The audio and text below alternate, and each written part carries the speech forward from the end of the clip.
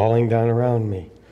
Welcome you again. I want to welcome everybody who's watching by way of video on YouTube or Facebook. I showed this contact information last week, but we had a little bit of technical difficulty, so it didn't wind up on the video that we posted, so I wanted to show it again.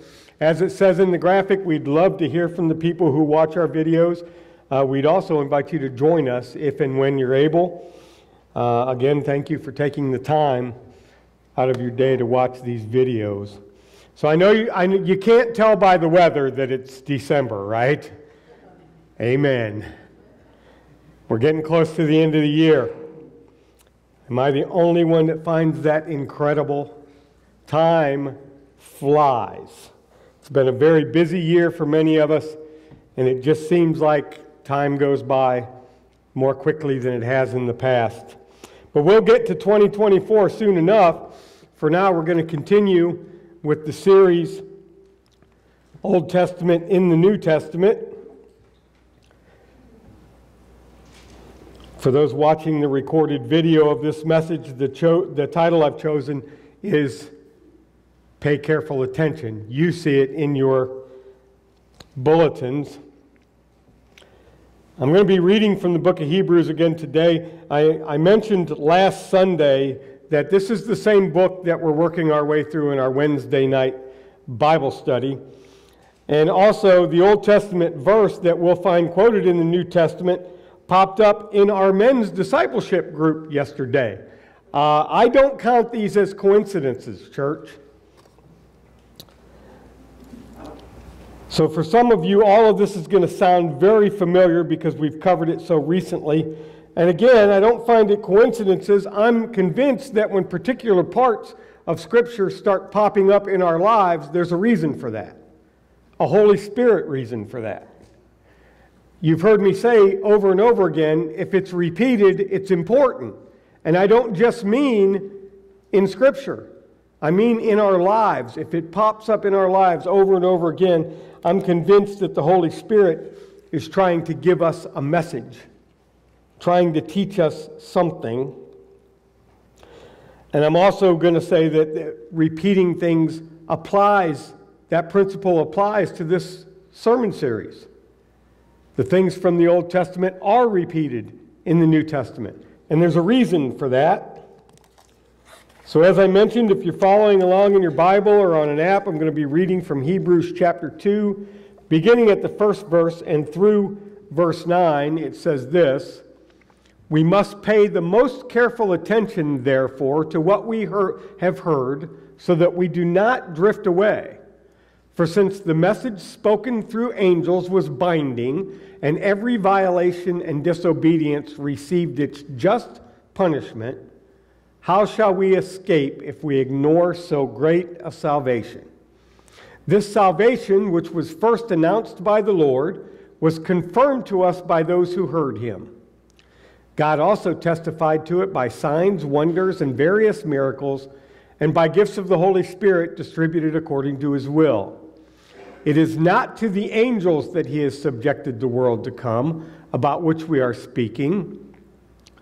But there is a place where someone has testified, 'What is mankind that you are mindful of them? A son of man that you care for him? You made them a little lower than the angels. You crowned them with glory and honor and put everything under their feet. In putting everything under them, God left nothing that is not subject to them. Yet at present we do not see everything subject to them. But we do see Jesus, who was made lower than the angels for a little while, now crowned with glory and honor because he suffered death, so that by the grace of God he might taste death for everyone.'" That's quite a passage of Scripture there. And as I make my way through this message, you'll see that the title and the Old Testament quote, or the Old Testament text that's quoted here, seem to be centered on two different things. My goal is to tie those two different things together in our minds and in our lives, that we would take these things from here and put them into action. Obviously, the title I've chosen comes directly from the first verse that I read. We must pay the most careful attention, therefore, to what we have heard, so that we do not drift away. We've talked about the meaning and importance of one of those words in that verse, and that word is therefore. It means in consequence of that, or as a result of, or consequently. In this instance, what immediately preceded that verse, in what we know as chapter 1 of the book of Hebrews, is what I talked about last week, the superiority of the Son. If you weren't here or you haven't seen it, the video is available on YouTube or on Facebook. And the central theme of that message is that God made his Son Jesus superior to everything and to everyone, including the angels. That's important as it relates to the first few verses of Hebrews 2, and it'll be important as we move even deeper into our text this morning. As a result of the fact that Jesus is made superior to the angels, we must pay more careful attention to what we have heard. What the writer is referring to as what we have heard is the saving grace message of the gospel of Jesus Christ. We have to pay attention to that, church. Not just hear it, respond to it, and forget about it. We have to pay attention to it. So let's break down more of our text, and before we do, let me say that those who are in our Wednesday evening Bible study group are going to have a little head start on understanding this. For since the message spoken through the angels was binding, and every violation and disobedience received its just punishment, how shall we escape if we ignore so great a salvation? As we studied on Wednesday nights, we came to the conclusion, based on other things in Scripture, that the message spoken through the angels is the Old Testament law.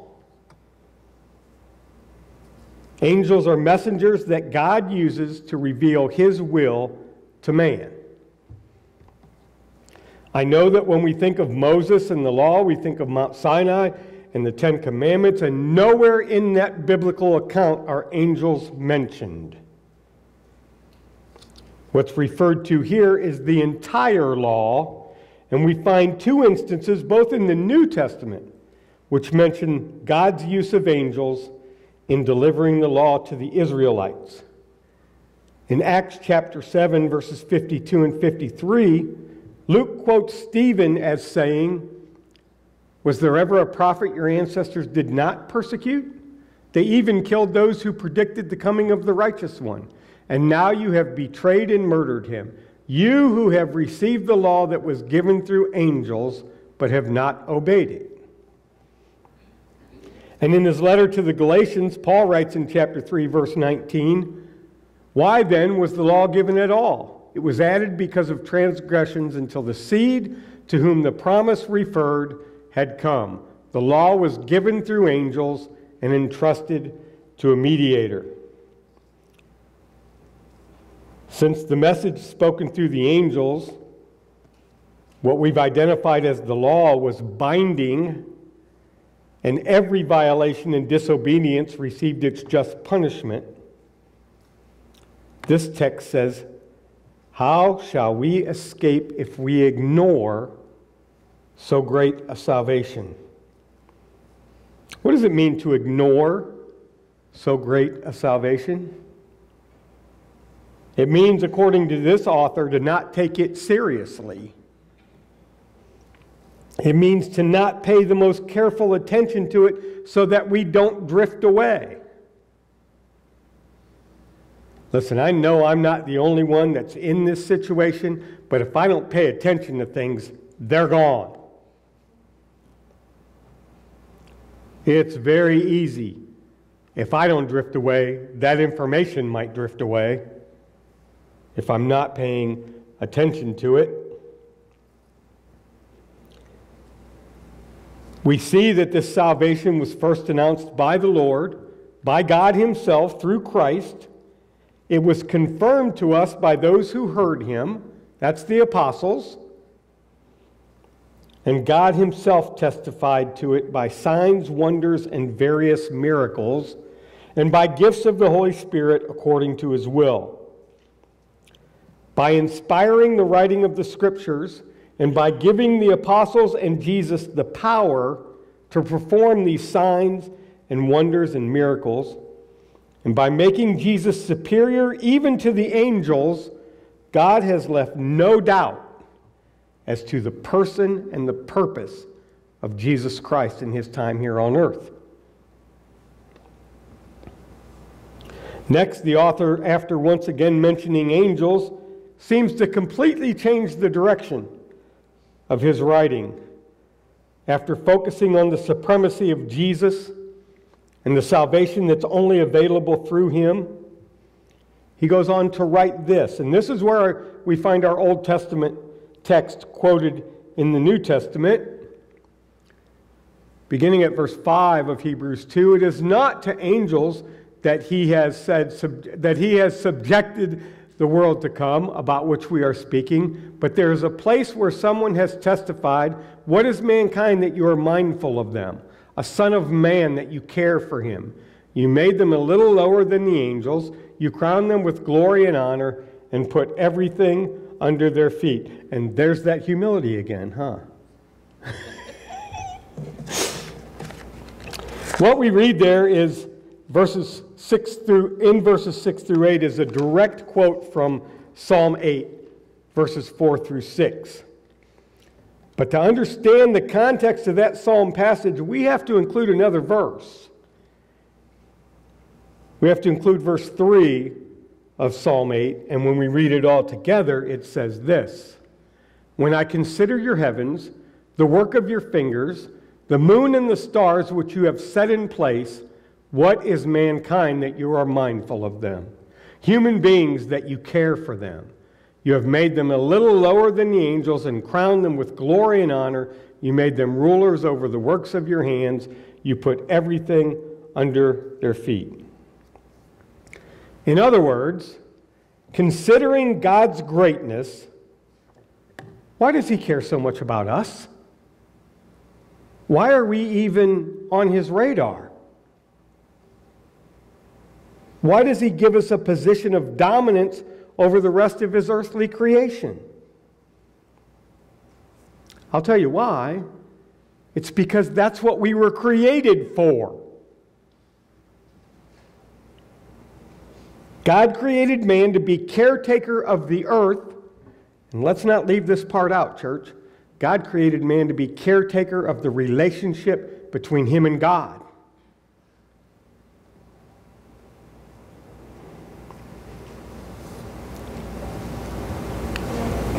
He did that because he loves us. Everything God does is motivated by his love for his created. Guess what? That includes discipline. Following the quote from Psalm 8, the author of Hebrews concludes this part of his letter with this explanation. In putting everything under them, God left nothing that is not subject to them. Yet at present, we do not see everything subject to them. In the beginning, everything on earth was subject to the rule of man. Then, the fall, the introduction of sin and the wages of sin, which is death. Man is still crowned with honor and glory, and man is still ruler over the works of God's hands. That hasn't changed. However, because of disobedience, man has no control over death. We see that in the world around us. Each human will be subject to death. Each of us will face the end of our human lives. The good news is what the author writes next in verse 9. But we do see Jesus, who was made lower than the angels for a little while, now crowned with glory and honor because he suffered death, so that by the grace of God he might taste death for everyone. We still have no control over death, but we have Jesus. I'll take that anytime. He's the one who not only suffered death, tasted death, the text says, but who also defeated death. While man still rules over the physical creation, Jesus rules over the spiritual. Jesus rules over eternity. Because Jesus willingly fulfilled his role in God's plan, he has been crowned with honor and glory. As I said at the beginning, I'm aware that the Old Testament quote in the New Testament and the title that I took from the first verse of Hebrews 2 seem a little disconnected. Therefore, which means what? As a result of that, I'm going to do my best to attempt to tie them together in a way that makes sense. And I feel like it's obvious that in the first few verses, in referring to the message of salvation, the author is considering the complete message of salvation. What I mean by that is from the first messianic prophecy in Genesis all the way through. That's the message of salvation, is it not?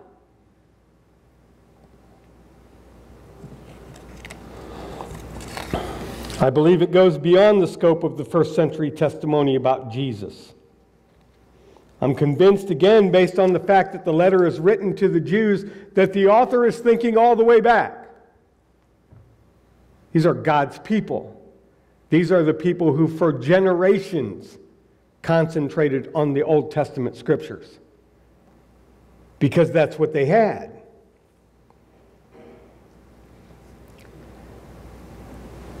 That verse that's considered the first hint of a needed and promised Messiah says, "And I will put enmity between you and the woman, and between your offspring and hers. He will crush your head, and you will strike his heel." That prophecy and all the others that are fulfilled in Christ are testimony. Testimony of God's faithfulness concerning the promise of salvation through Christ. It's my humble opinion that the author is suggesting that we must pay the most careful attention to every word in Scripture. Not just the ones we like, not just the ones that make us feel good, but every word. I've mentioned numerous times that it's one of the reasons for this series. To understand any of it, I'm convinced we need to have at least a working knowledge of all of it.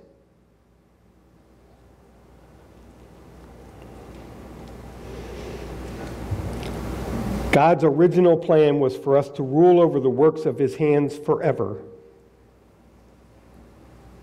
Again, because of disobedience, death entered the equation.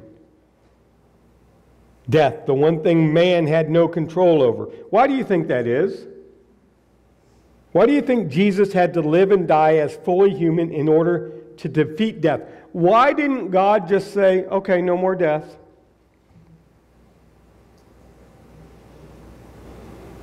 Why didn't he just remove death from the equation? Let's go back to the beginning of Hebrews chapter 2. In verse 2 it says, "For since the message spoken through angels was binding, and every violation and disobedience received its just punishment, how shall we escape if we ignore so great a salvation?"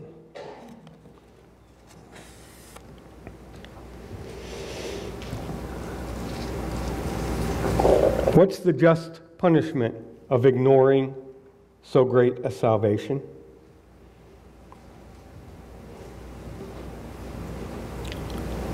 Romans 6:23 says, "For the wages of sin is death,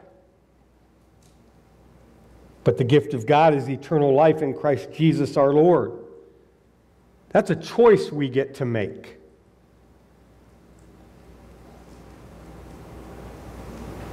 The gift of God is the great salvation mentioned in this passage. And what we can't escape if we ignore so great a salvation is the wages that we've earned by ignoring it.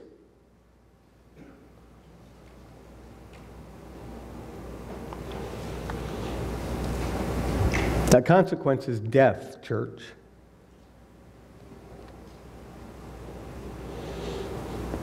We've been given a choice because God loves us so much that He offers us a gift. What we must understand and what we must pay careful attention to is what we've heard. We all know that a gift isn't a gift until it's accepted, right? God wants us to choose to accept the gift. Jesus became a little lower than the angels for a time so that death could be defeated and so that the debt of sin could be forgiven. I think that's really good news. I think we need to pay careful attention to that every single day. Because I don't know about you, but there's people around me that could drive me the other way if I don't pay attention to that. So here we are at what we call the time of invitation. If you've never come to the full realization that you are in need of a Savior, because that is indeed where it starts, isn't it? If you've never accepted the gift of salvation available only through a relationship with Jesus, and this is important, a relationship that establishes Jesus as not only Savior, but as Lord. He's in charge. God invites you to do that right now. The invitation doesn't come from me. It comes from God through His Son. Scripture teaches that you can do that through confession of faith, repentance, and baptism. And we are prepared to offer the opportunity for you to take those steps here today. Or whenever you're ready, but I would urge you not to wait. As for those of us who have already taken those steps, I want to remind you of something. We must pay the most careful attention, therefore, to what we have heard so that we do not drift away. Let's pray. God, we love you so much. We thank you for your word. We thank you for tying the two covenants together so that we can better understand them. We thank you for writing all these things down. We also thank you for the living Word, who is Jesus, for His sacrifice, and for the gift of salvation and eternal life that you offer to each and every one of us.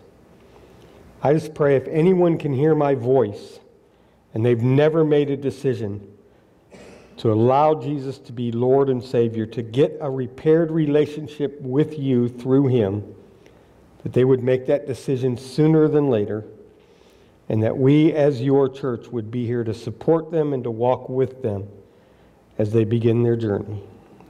I pray all these things in Jesus' name. Amen.